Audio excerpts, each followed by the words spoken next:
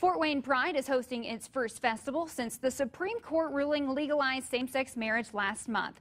Organizers say the annual event gives the city a chance to celebrate its diversity. Around 1,500 people walked in the annual Pride March throughout downtown this morning. There's also local bands and a beer tent. When it started in 1997, organizers say the festival only drew about 100 people. This weekend, they're expecting more than 13,000 visitors. So far, we're right on par with breaking our attendance records for any Pride that we've ever had in Fort Wayne. The festival runs until midnight tonight.